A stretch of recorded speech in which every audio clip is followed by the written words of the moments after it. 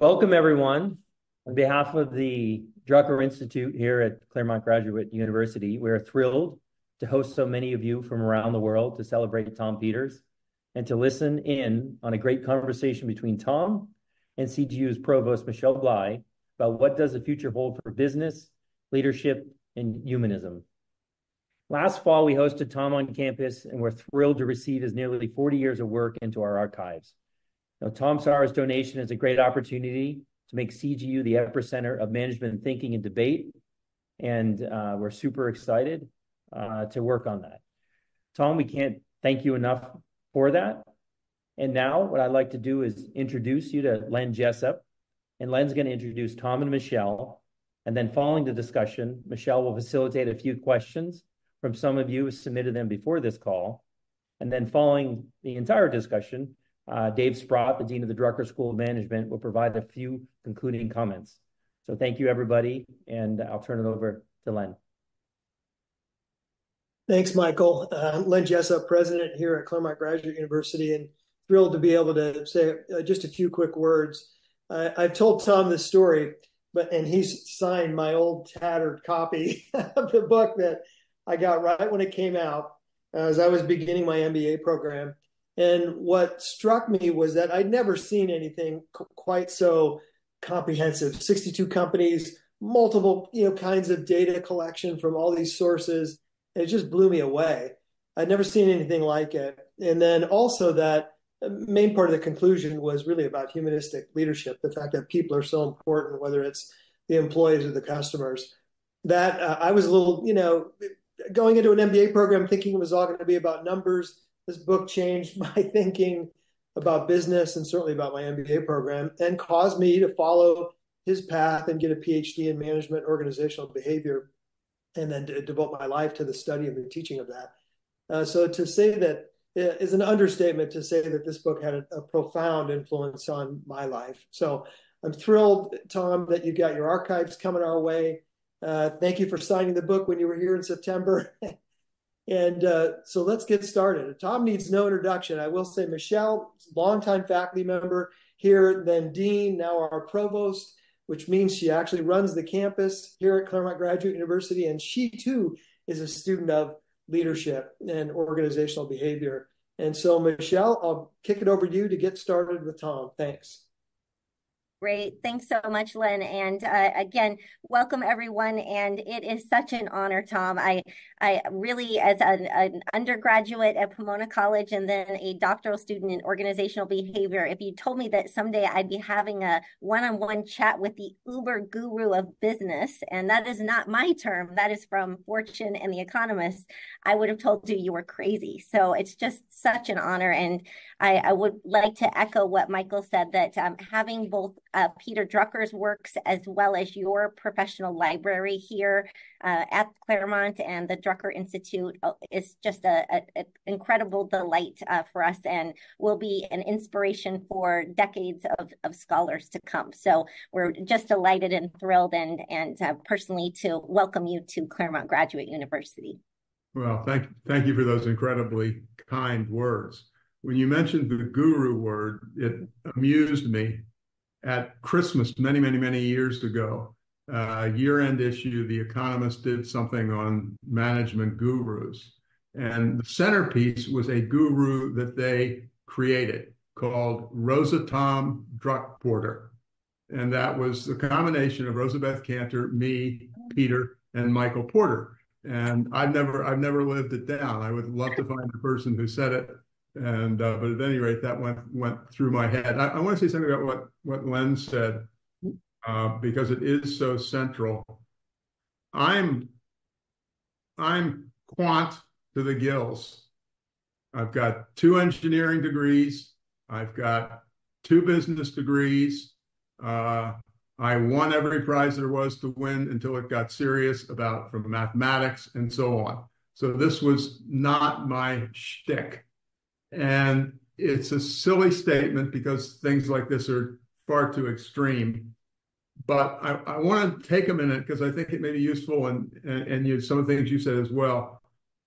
There's something that I call my Nirvana day. I ended up having the assignment for McKinsey and Company, and we can go into why that was the case. Well, in short, they were designing great strategies that nobody could figure out how the hell to implement them. And the managing director of McKinsey said, "You got one of these organizational behavior degrees. Why don't you tell me what the hell the problem is?" And that was it. Well, my subsequent co-author was Bob Waterman, another engineer, Colorado School of Mines.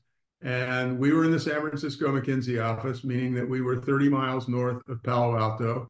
And there was this interesting mid-size plus exciting company 30 miles south in Palo Alto called Hewlett Packard.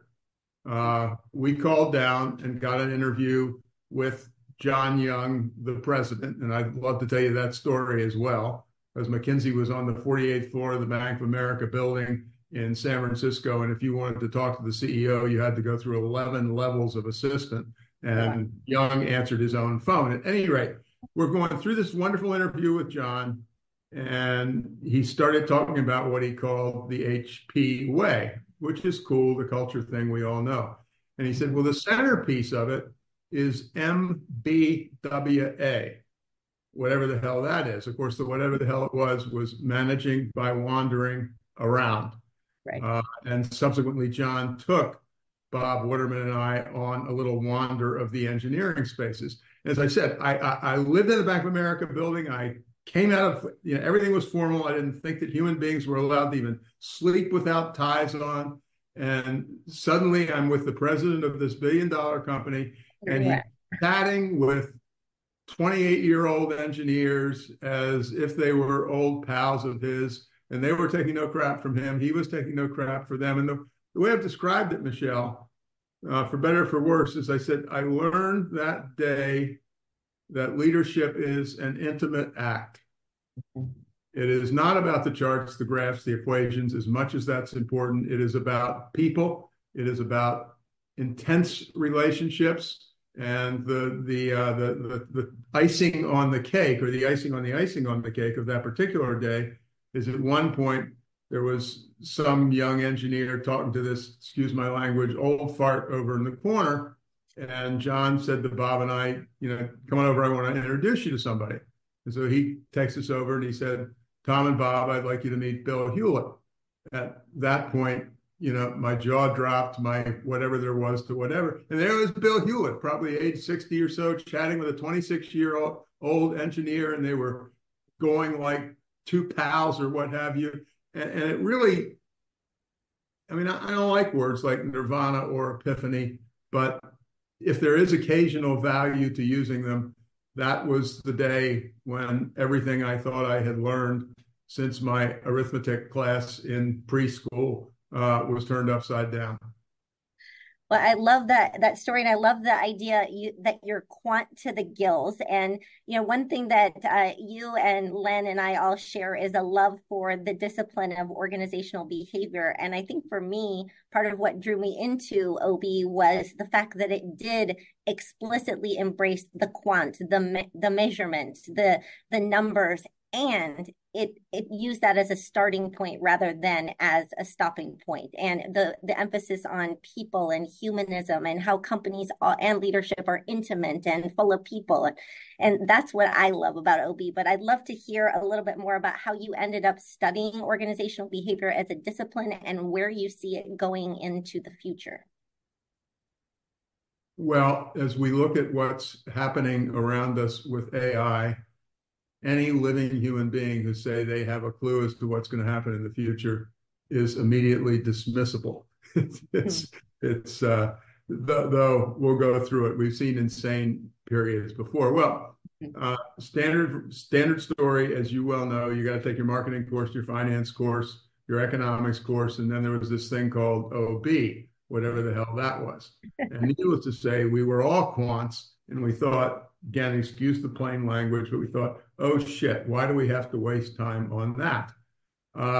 And the answer for me was, I hate to keep using these words like epiphany because it's kind of BS to do that, but my OB teacher, a guy by the name of Gene Webb, who became my #1 mentor and in many ways my closest friend in life, he understood quantism as well.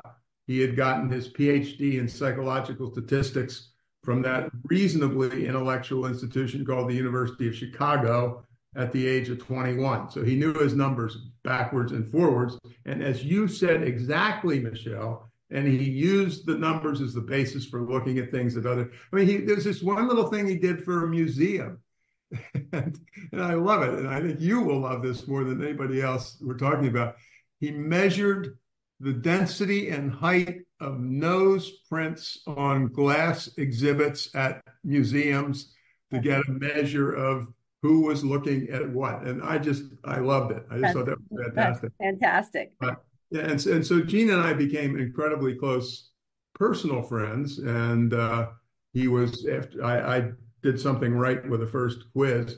I had no money whatsoever. I was begging my way through business school. And the first day I'm having this conversation with Gene, who I barely know, and he looked me in the eye and he said, get used to it around here. You're sticking around for the PhD program. And that thought had never for 2 nanoseconds crossed my mind. But it's what ended up being the case. And indeed, I have a 450-page thesis, not because I'm brilliant, but because Gene required that level of intensity of references. I said, if you want to understand Gene Webb, if you wrote The Sun Rose, he would require the citation of Newton that would tell us where that idea came from. Well, great story, and highlights the importance of mentorship and leadership and the impact of one individual on your life. The other thing you said that you've highlighted in a lot of your work, and that is probably even more true today than it was when you first wrote In Search of Excellence, that the world is such a confusing place. It's full of ambiguity, and anyone that provides that sort of 100% clarity is probably full of BS. And we all are doing our best to manage this ambiguity, to lead effectively in an increasingly uncertain world. So how would you say that the pandemic, AI, work from home have or have not changed that basic equation about ambiguity and complexity that we all face? I don't want to give a hasty answer.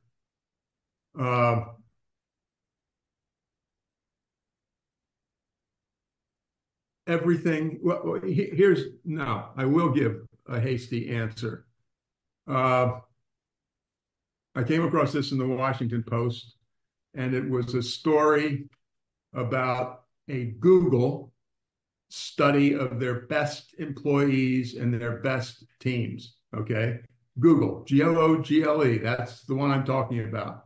And basically, they discovered that there were 8 traits associated with the best employees, not one of which was STEM.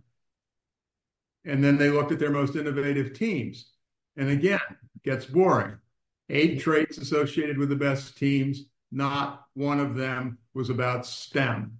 It was about listening, paying attention, being open to different points of view. And so there's the obviously not idiot piece of me, which says the world is changing at an incredible rate. But there's another piece of me that says people are people are people. Let's take this conversation. My bias is that you and I be sitting in the same room or sitting over a cup of coffee at a local place. But we're having a perfectly lovely conversation between human beings who feel like we've known each other for a while. We've gotten used to it at some level. So everything changes, nothing changes. But I just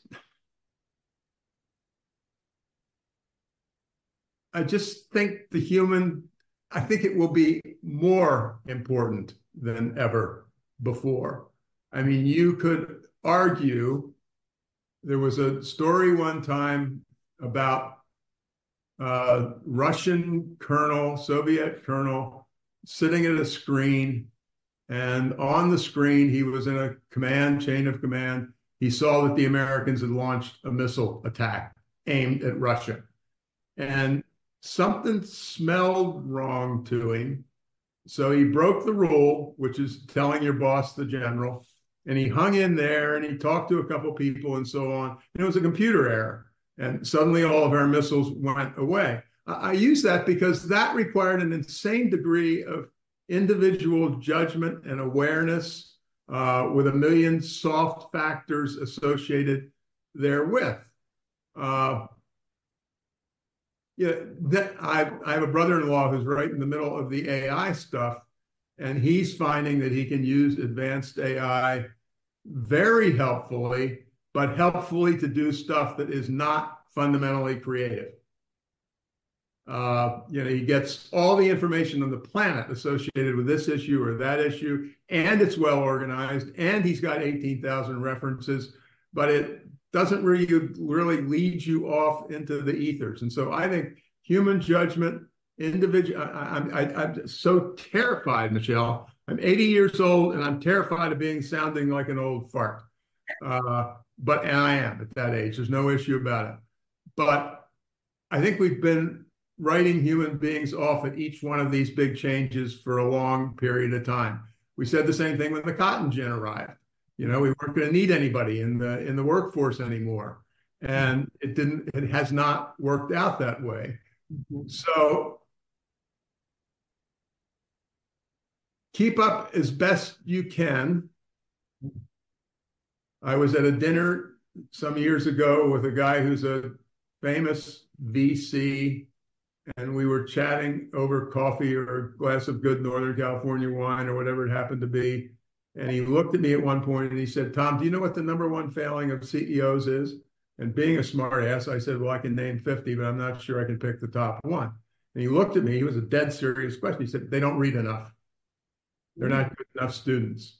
And studenthood is, when things are changing, more studenthood than ever, regardless of how you get it, is increasingly important. So people are still going to be around. Relationships are going to be more important, even though they are different. Initially, when the Zoom thing started, I was terrified that you couldn't have an intimate discussion. And then I ran into one thing, and I thought it was great. I was talking to this guy about it, and he had regular team meetings. And there was one woman who was always prompt and on time and so on and so forth. And evaluation time came, and he said, "Your evaluation is not going to be as perfect as it ought to be, because I know the issues you're dealing with. I know what you're dealing with your parents. I know what you're dealing with this, that, and the other. Stop being on time every day. Take a break. Cut yourself some slack." And we've learned our way in. I mean, that's a male said that, which is very difficult to believe. But that's a different story, which I want to talk about as well. I don't care how much time we have. We have a simple answer to most questions, which is to put women in charge, but that's another story. Anyway, I'm not ready to jump off a cliff. I'm ready, if I were younger, to try my best to be a good student. And play your way into it. Everything that I've read and subsequently written about innovation says he who plays the most ends up eventually getting somewhere. I coined this horrible term. I call it WTTMSW, which is whoever tries the most stuff wins. And I didn't like that. And I can't quote all the first letters to you, but I changed it to whoever tries the most stuff the fastest and screws the most stuff up the fastest wins. And it is times of incredible change or times for incredible playfulness in the very best sense of that word. I love that idea of playfulness and iterative and trying and screwing up and then trying again. And I'm curious, I read that you have given over 2,700 speeches across 3 million air miles. How have you found the energy, the sustainability, and the playfulness in your work to sustain you through all of those engagements? Well, I think the first 99% is my mother, who was the most energetic person God has ever put on earth and took it all out on me. That's number one. And number two, her idea. I said, my mother would understand this thing that you read about parents coming in and telling the teacher that they've got to increase the kid's grade level because if they don't, he won't get into Yale. I said, my mother would have gone in and she would say, you gave Tom an A on that last history paper. He did not work hard enough for an A. I want that grade lowered. And you have just met my mother. So, well, I'm lucky. I'm the luckiest person in the world. But my simple message is, and I'm using these words with care, I am desperately in love with this material. And thinking of your background, I'm desperately in love with what I learned in OB class, which was so different to those 4 quant degrees. And I'm desperate to get into the head of every single person in a 700-person room.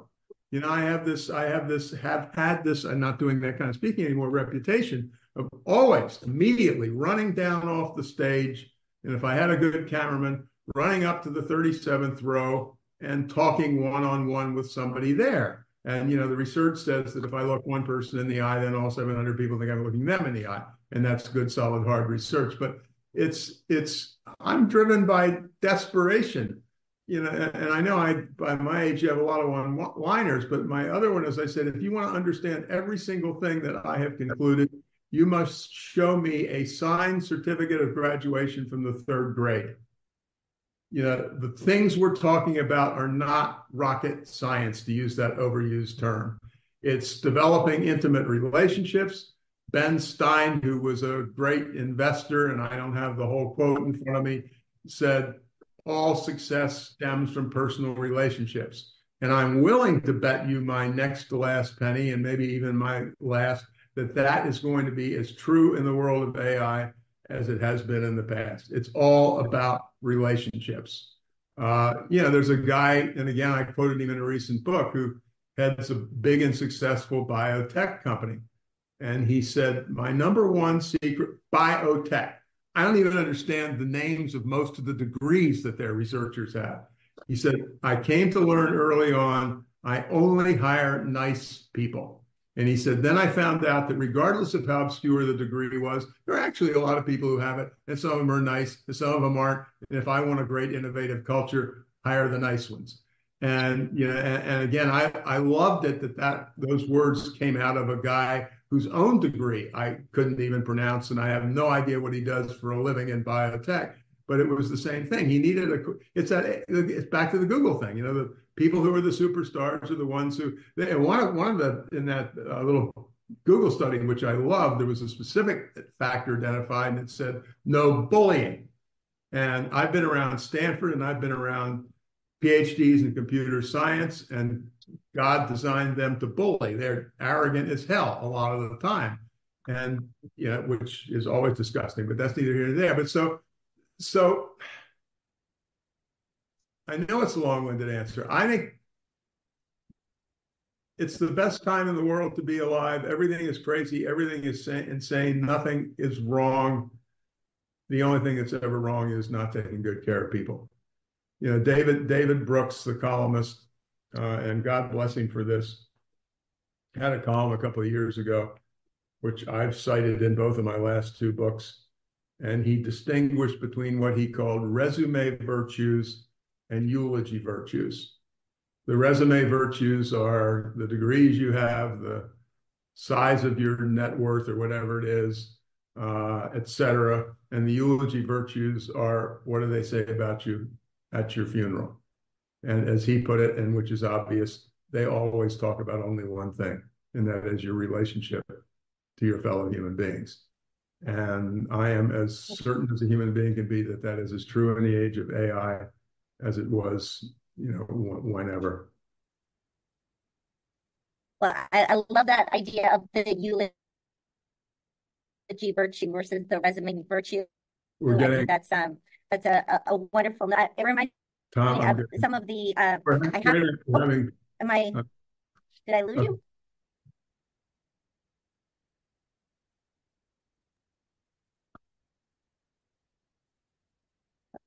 Just as we were talking about how it's just the same as I think I'm losing you. Can't hear this. Yeah, we're a little choppy, Michelle. Having trouble hearing you.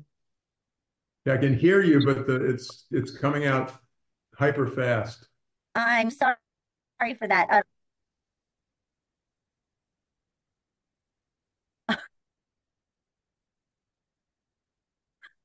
Okay, let me defer the next question to Len then, and I'll log off and log back on and see if that'll fix. Can you hear me okay, Tom? Perfect. Oh, good. Still here. Good. Yeah, no, you are 100%. Yeah, it's perfect. The theme of humanism, it has been resonant, I think, in your writing right from the beginning, and then all the way through the 20 or so works. And then, in fact, in the later works, that's been the focus, at least the last one or second of the last one I remember reading from you that I've got downstairs in the library. And is that, is that by design, that your first book that pops out so strongly, In Search of Excellence, and you knew that was the path you were going to be on, or did that just something that evolved along the way? Well, it definitely evolved. As I said, Bob was a Colorado School of Mines engineer. I was a Cornell civil engineer. Such words would never have crossed our minds. And then we got this opportunity to find, as I said, the big boss at McKinsey said, why are we designing perfect strategies and the clients can't implement them? And in retrospect, the answer is it's all about people. And so we went out as two naive guys with engineering degrees and McKinsey background to find out how companies actually got things done. And, as I said, on the one hand, I looked at the office on the 50th floor of the Bank of America Tower where the chairman of the Bank of America sat, and you were being served your tea on china that came directly from Buckingham Palace. And then I end up in the middle of the winter with a wind chill factor of -60 in St. Paul, Minnesota, to visit a guy at the 3M Corporation. And so I walked into 3M, and it was a completely different planet than the B of A or most of the other companies I'd worked with. And it was, people who were humane, people who got off on other people who were simply pushing you to try more stuff. And we got, I know I can speak for Bob, alas, the late Bob Waterman, who died a couple of years ago. We were both blown away. We did not come in. If we came in with any preconceptions, it was on the other side of the equation.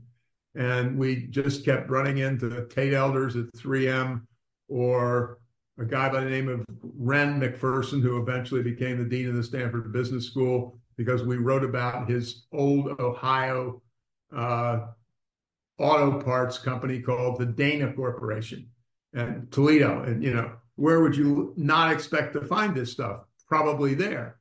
And Ren was just, one of my, Pat Kerrigan is her name. She actually got an award from the state government of Michigan. Pat Kerrigan was the first woman to run a General Motors parts plant. And due to one of another things in life, I ended up doing a PBS show that involved meeting Pat. And I went out there and I started out in the union boss's office. And in a big plant, the union boss has his own office and so on and so forth. And we got chatting. And he said, Tom, you want to understand Pat? And I said, that's why I'm here. He said, well, she arrived. And about an hour after she arrived, he said, I got a knock on my door. And the door opens and she said, hi, I'm Pat Kerrigan. He said, I have been here 14 years. I have never, ever, ever had the plant manager come to my office. I have been summoned for 14 consecutive years. And Pat just wandered in. And it was, and we were, it's data driven, Len, in the best sense of the word. We kept getting hit over the head with these datums like that. And eventually it dawned on us, Bob and I, and then, nothing has changed in that regard, except it gets more and more fun. I'm trying to think of a way to describe it best, and I can't really. I've done a million interviews, and 99% of them have been people who were good human beings and I enjoyed hanging out with, and they were wildly successful businesswomen and businessmen. Incidentally, which gives me an opportunity, since we aren't together forever and ever, to say that there is, as my friends at McKinsey said, if you want to increase performance, the first thing you do is promote more women. I have got a strong, strong data-based bias about the excellence of female leadership. And, as I'm always careful to point out, I believe in bell-shaped curves. There are horrible women leaders and there are wonderful men leaders. But if we're looking at the bell-shaped distribution, all the research says the women are on the right side of the equation. And a lot of it is because of that sensitivity to relationships. I mean, the best book in the world, my favorite book, you don't even have to read it. All you have to do is buy it for the title. And it's called Warren Buffett Invests Like a Girl and Why You Should Too. And it's a wonderful, wonderful book. But the stuff he talks about, which is germane to this conversation, is, Len, you're having a good day and you're sitting at the trading desk next to me.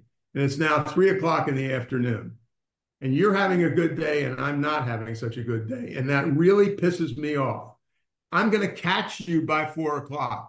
And so I do a series of dumbass, high-risk things in the hopes that I can surpass Len by 4 p.m. And, of course, lose my shirt in the process. But, Luann Lofton, who wrote the book, goes through the, unnecessary risk-taking, et cetera, et cetera. So I am just a wild, frauding champion of more women in leadership positions. A McKinsey study concluded by saying the first thing you do if you want excellence is promote more women. Life is never that simple, but directionally, it's exactly right. Yeah, wholeheartedly agree. Our executive leadership team here at the university is comprised of all women, and it's probably the smartest thing I've done. Nothing else. How the hell did they get you? That was smart. I could pick good people to be running things. I've got to interrupt just for one thing. I just found this quote a few weeks ago. Men I find to be a sort of beings very badly constructed, as they are generally more easily provoked than reconciled, more disposed to do mischief to each other rather than make reparation, and much more easily deceived than undeceived. Okay, great quote. Who said it? Okay, that hit close to home. Benjamin Franklin. Benjamin Franklin said that. This discussion we're having is not new. Yeah.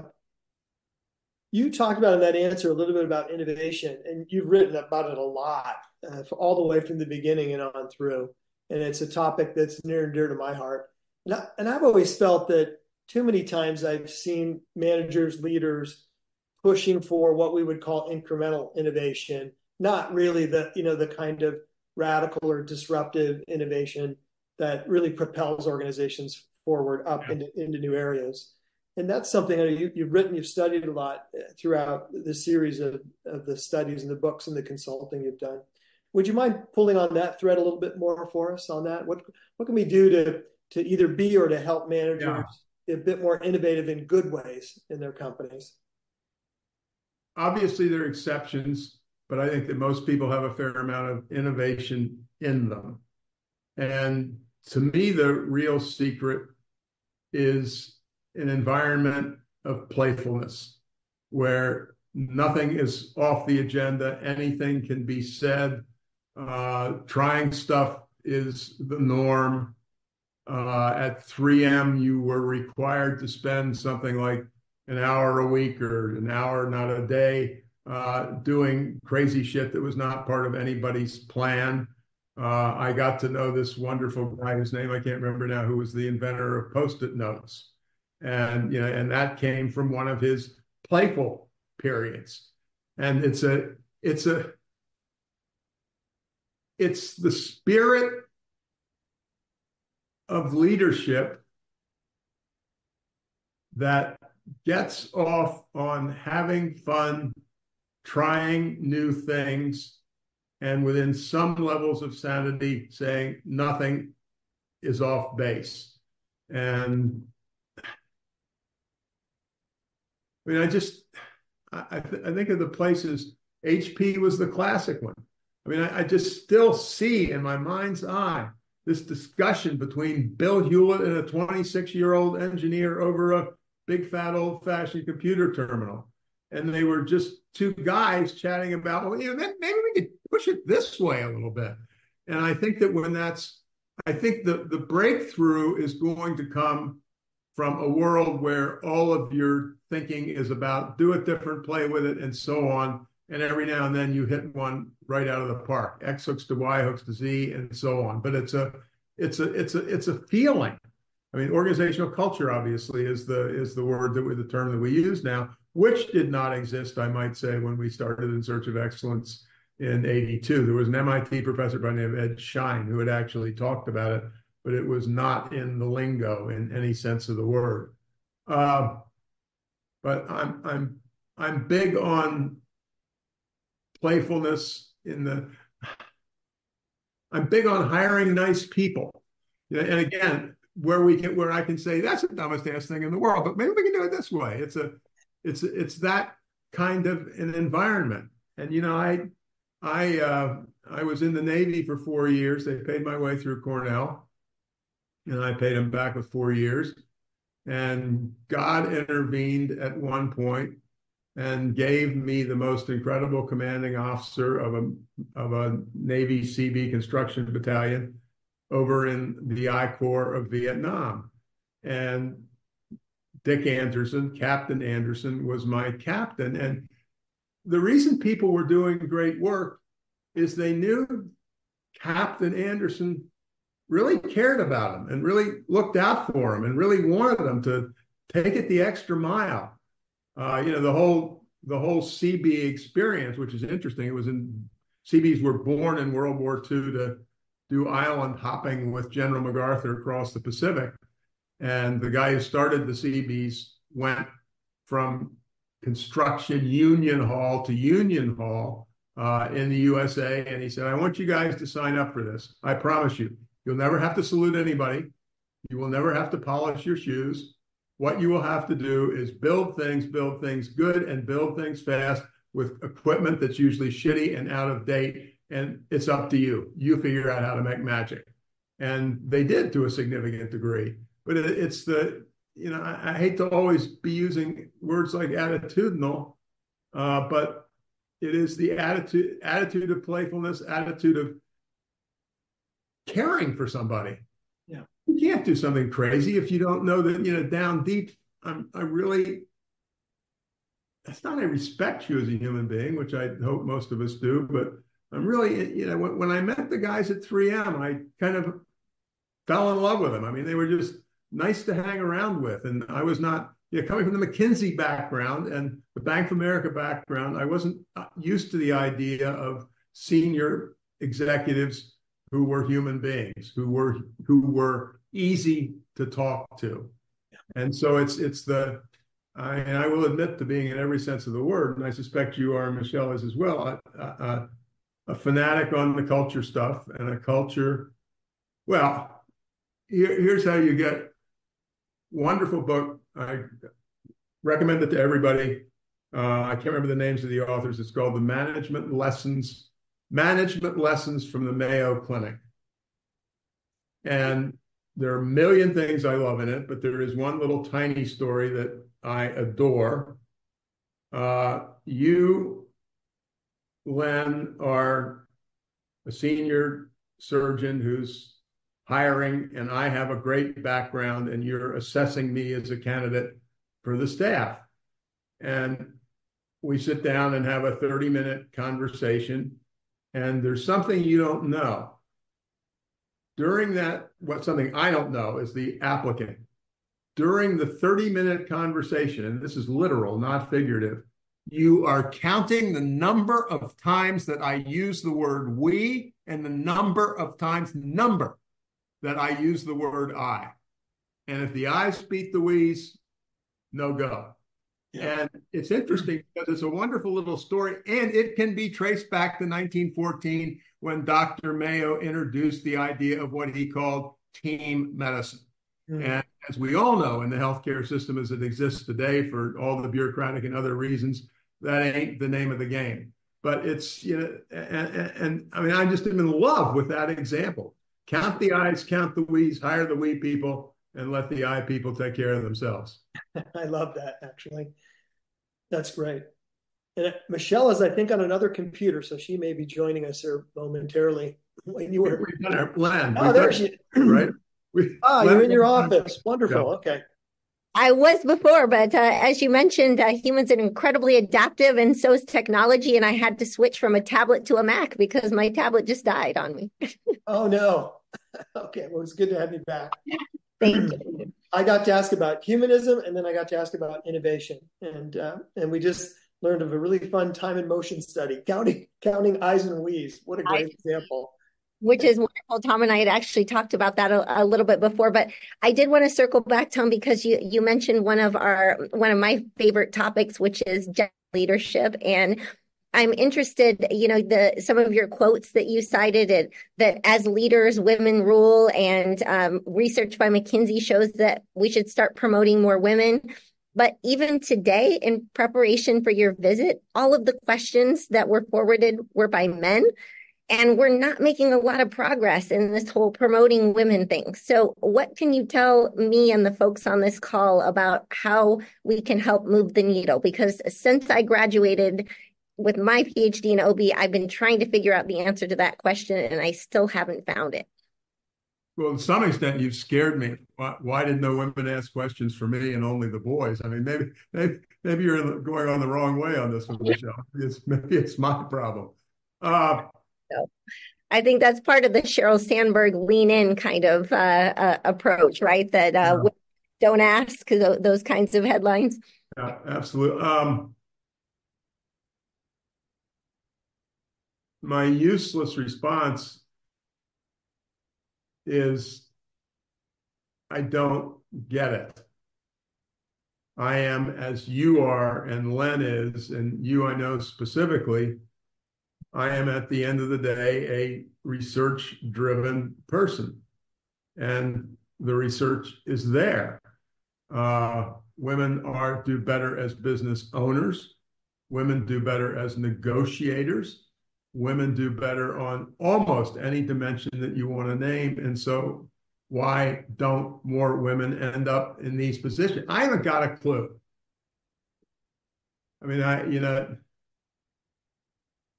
I really don't understand, in particular in 2024, where I would have hoped that maybe we could have.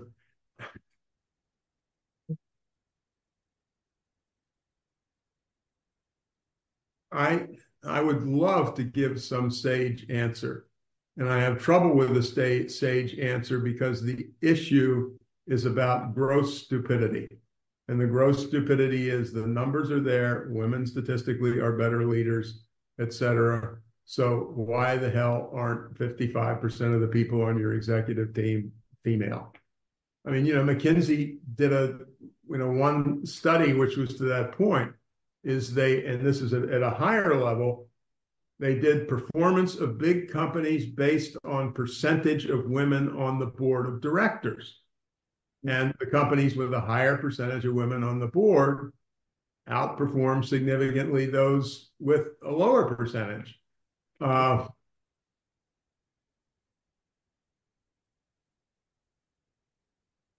guess men are still pushier. I don't know. I don't know. You tell me. You're in the hiring business. Len's in the hiring business. What's wrong? The data are there. Everything tells us we should be putting more women in positions of responsibility. And as you said, the picture is less unpretty than it was. I mean, God, the misogyny that existed when I started at McKinsey in 1974 cannot be reported in a public place like this conversation. And that's McKinsey. It was just not pretty. And I hope that we're a bit past that, but I'm as puzzled as you are. I mean, my problem is that I'm like you. I'm a data-driven person at the end of the day, and the answers are clear. So why isn't it happening?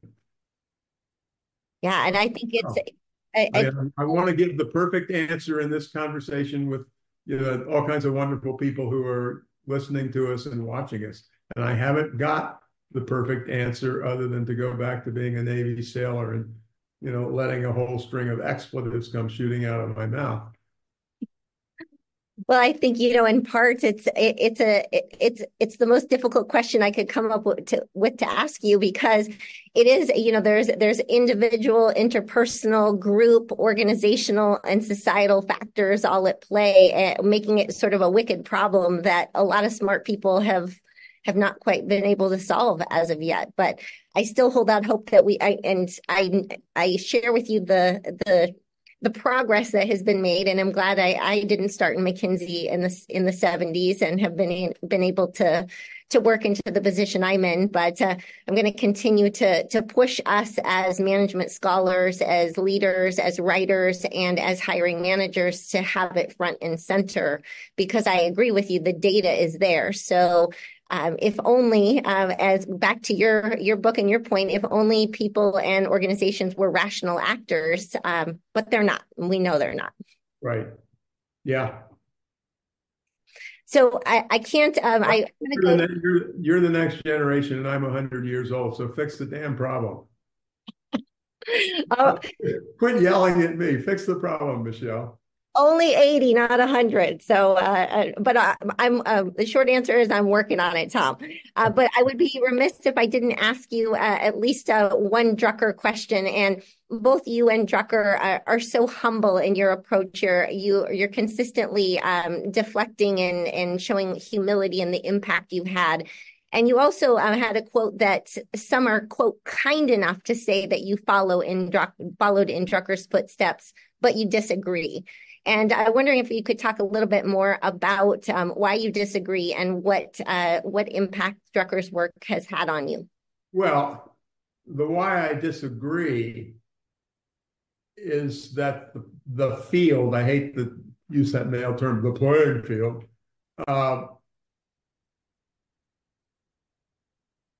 there was work on leadership and work on management that preceded Peter Drucker, obviously. But he invented what we think of as the management profession. He invented it. I will acknowledge that I've gotten a lot of credit and people have bought a lot of books, and I would like to think that I may have been helpful along the way. But he really invented it. The practice of management came directly from a different planet. I was thinking back on myself. My first Drucker book actually was The Effective Executive.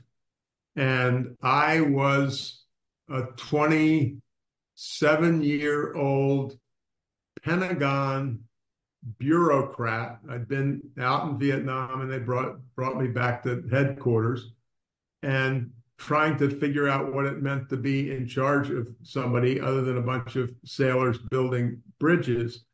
What he did was less the specifics than the generic idea of management is something I can think about. Management is a discipline. Management does have attributes. I mean, there was one, I was going to say trivial thing. It wasn't trivial that came out of The Effective Executive, and I'm still trying, is he said leaders should put roughly, and I think I'm getting this right, I should have looked more carefully before this conversation. Leaders should put aside roughly a half an hour to an hour a day of quiet time to think about what the heck they're doing.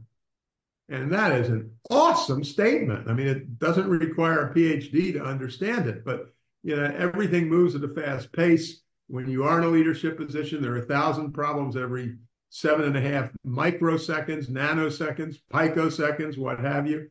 And stop and think isn't on the agenda. And, many things I got from him, but that and I remember I read it and I tore the page out of the book and I actually put it on my desk back in Washington. Shut up and think a little bit about what you're doing. And that was a very practical addition. But I'm not being stupid. People bought a lot of my books, and I know that I've had some significance. But Peter invented the damn thing. He really did. There were the Chester Barnards, there were the Elton Mayos, but Peter pulled it all together in the practice of management, as managing has an A to Z set of ideas, and think about it that way. And so he takes the cake and gets to light the first 100 candles, and the rest of us do our best to push it along a little bit further. But there was no world before Peter relative to a consistent overall view of the idea of management. Wonderful. Well, I want to ask a couple of questions that were submitted by the audience listening today. So one is, how do you reach people who don't want to hear? So you've had such an impact with your books and your message, but what about reaching those who really don't want to hear or really defensively try to resist?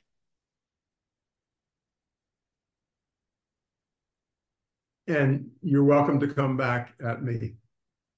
I want to talk about that in our organization of 20 people or 50 people or 150 people, and not jack it up the pole to what's going on in the world around us.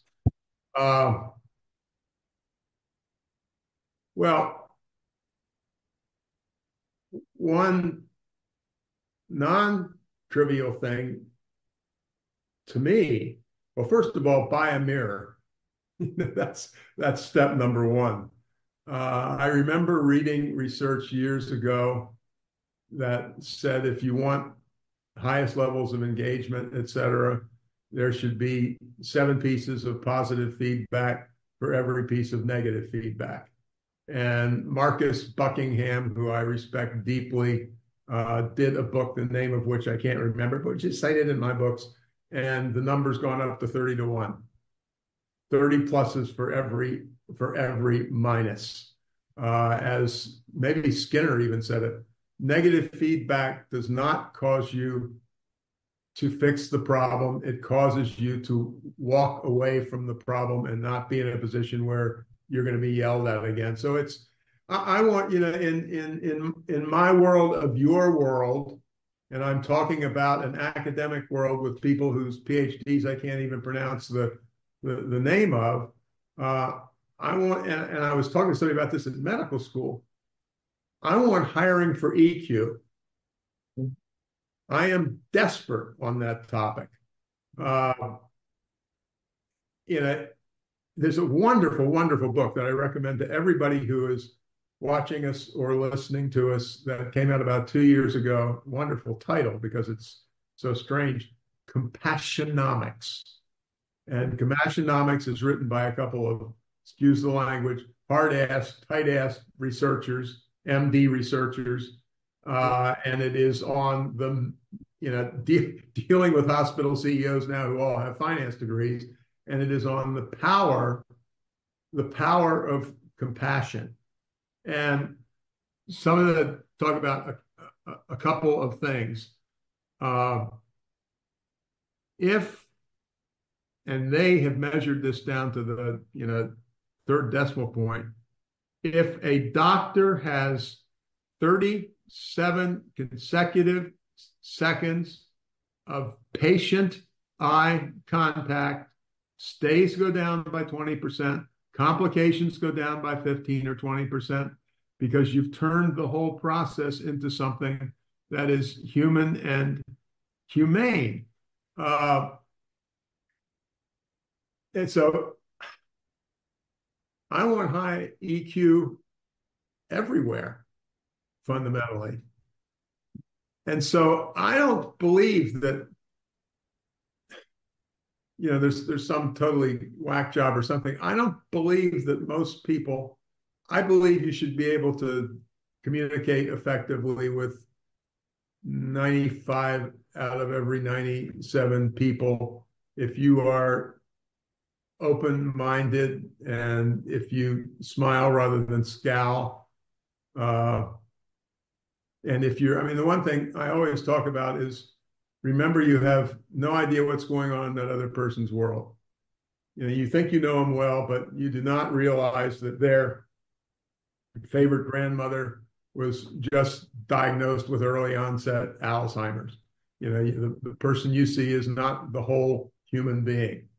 And so I'm very positive in the fact that I believe we could change the culture and change it fast, but only if we are looking for the right attributes in the people we hire. I've forgotten the book, Michelle, you may remember the name of it, but there was a wonderful book that came out 4 or 5 years ago, and I think the title of the book was Hiring. And the subtitle was The Most Important Thing We Do and the One That We Pay the Least Bit of Attention to. And it's just hugely important. And I remember going back to our friend, Mr. Drucker, one of the quotes I have in my book from him is, promotion decisions are life or death decisions. And what the leader listening to us needs to do is not take that down as a nice idea, but take it down as the 10th commandment that was on the big stone to begin with. That hiring and promotion are the two most significant things that any leader does. And fundamentally, they don't get the attention that they should. Well said. I want to squeeze in one last question before I turn it over to Dean of Drucker, Dave Sprott. What is the hardest thing to convey to CEOs or top leadership that you really think they should know?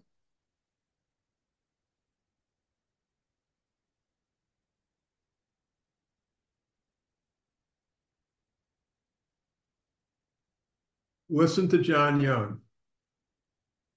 Get the hell out of the office. Wander. Talk to junior people, middle-level people. Oh, by the way, in that place, there was another one where you and I have a long conversation about a technical job, and after you leave, you have to have 7 more interviews with other people in the company that are junior. They're in finance. They aren't in your research area. And any one of those 7 people can say, no, we're not hiring her/him. I mean, the part of me just wants to scream at the top of my lungs and say, be a frigging human being. I can still see. I wish I were like my wife. I wish I were an artist. I could paint you a picture of John Young walking the engineering spaces. I mean, and here he's got Robert H. Waterman Jr., 2 degrees in mining engineering from the University of Colorado School of Mines. Tom Peters, 2 civil engineering degrees from Cornell University. Obviously incredibly smart about everything in that regard. And here's John Young wandering around, having a chat, and showing us Bill Hewlett having a chat with a 28-year-old engineer as if they were 2 old friends. Hire, promote, hire, promote, hire, promote. Make those your 2 principal strategic decisions, and the world may smile on you a little bit more. Well, thank you so much for sharing your work with us, for your time with us, for being the second Uber guru that I have gotten to talk with in my career. And it's really been a pleasure. I could talk forever, and there's lots of questions more that I have, but I know people may need to drop off in a moment. So I wanted to, again, thank you and remind everyone that we have your professional library, we have your works, and we will continue this conversation. And I hope the next time we will have a chance to have a cup of coffee together here in Claremont, because I think there's a lot more that we could discuss, and we've just barely touched the surface, but it's been such a pleasure. One final thing I will say, because I haven't said it as clearly as I should have relative to what we're doing. I am flattered out of my wits by the opportunity to be part of the Drucker Institute, Claremont Graduate University, As I said, the candle goes to Peter. I have had a good few years work, but I'm thrilled you guys have blown me away. This is it's a career capstone. Well, thank you. And I know this is also in part due to the work of our executive director, Michael Kelly, who you met, and he's been really instrumental in this process and putting together these libraries and these legacies that's been so amazingly powerful. So thanks to Michael and all the work that he's done as well. We did do a little math at one of the meetings, and the distance between Peter's first book and my last book is 83 years. So we've got a century there, practically speaking. Yeah. That's so amazing. Terrific. Anything you wanted to add, Len, or any last questions? No, just Tom, I think I said this to you in the fall when you visited, but it's the thrill is ours. You think about Michelle and I and our getting into org behavior in our careers. I mean, it's a thrill for us to be associated with you, to get to know you, and to have your archives with us at the university. I'm not kidding. It's professionally, it's the thrill of a lifetime. Well, kind is not anywhere near an adequate response to a comment like that, but thank you so much. Thank you. So I'll jump in here to wrap things up. Although I think Michelle and Tom and Len just took a lot of my comments, so it's perfect. Just want to say thanks, Tom. I mean, to have you part of us, I'll just echo what you've already heard. It's just an incredible honor. And to have your ideas to be shared like this is impressive. And I was sitting here as I was thinking and kind of looking around my office with all the books and my journal articles and thinking, what is the contribution of any intellectual? And it's the words we speak and all the ideas you sent out today, but it does come back to the written word. And you were so kind to give us, your archives and all the ideas you have in writing. And there's a lot of content there, and we're working diligently on it to pull it all together and archive it for the world to see. I want to also thank our archivist, Cecilia. She's doing an incredible job on the work with that. And for those of you that are unaware, most of Peter's archive right now is digitized, which you can get if you're interested, and Tom's will be in time. And this is for scholars, business people, and not just the students here in the Drucker and the CGU world. And I guess the last thing I wanted to say, Tom, is just the alignment of your ideas and the values and what you have spoke about and wrote about and talked about today aligns so much with Claremont Graduate University, the Drucker School. We're a broad-based, human-oriented institution that values diversity and really a broad look at the world around us, and adding your voice to what we do here is a real honor. So thanks, Tom. Well, thank you again.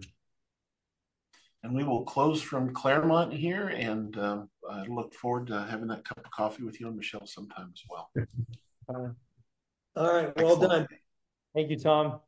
Thank you, guys. Thank you all.